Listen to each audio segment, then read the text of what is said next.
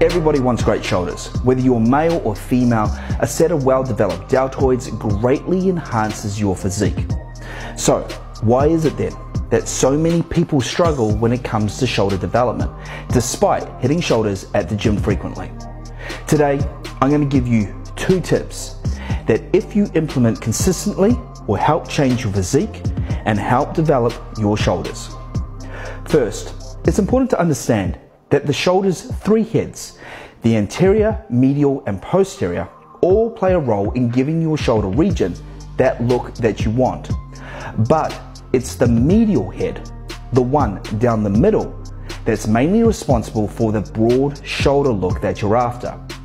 When done correctly, dumbbell lateral raises is a great exercise to hit and stimulate the medial head.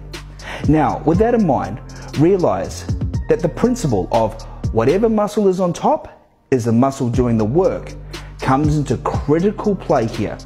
Now, what I mean by this is if you're performing the exercise and effectively keeping your medial head facing up to the ceiling, keeping it on top, chances are that it's the one taking the majority of the workload and in turn receiving the stimulus for growth.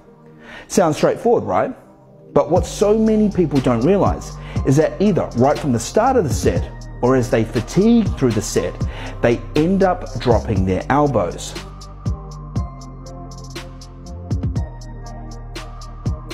Now if the elbows drop, your arm will rotate. Your anterior, your front deltoid, will move around to take top position, therefore shifting a good percentage of the load over into the anterior deltoid instead. Keep your elbows high and pay attention in the mirror. Be sure you don't let the stronger front deltoids take over the lift. Next, understand that what muscle group engages first will take the biggest percentage of the lift. And if you're performing this exercise correctly, the only point of movement is at the shoulder joint. The medial deltoid head is the first point to fire and contract, but so many lead this exercise with the stronger, more dominant traps.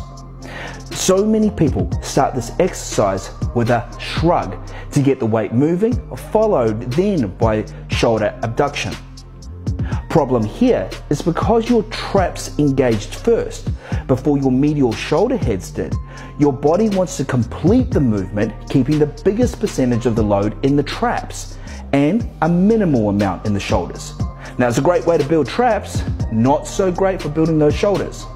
So instead, be sure that when you start each rep, that you actually picture your shoulder joint being pushed down to the floor, which in turn starts the shoulder engagement and starts the lift. Keep the traps out of your lift and keep your elbows high. Do those 2 things effectively and consistently, and your shoulders will have no choice but to respond with growth. I'm Tyrone Bell, and I'll see you in the next one.